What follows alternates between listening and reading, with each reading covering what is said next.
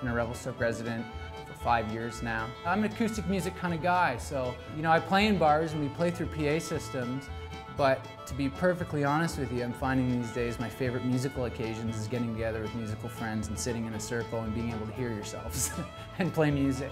I've been playing banjo and fiddle, especially fiddle the last 2.5 years, but the music's called old-time Appalachian music, and that music and that community has really grabbed hold of me. Revelstoke's gained a lot of popularity with the resort and with it being such a great town. It's an incredible place to be. I get a ski pass every year. I'm a bit of a powder baby.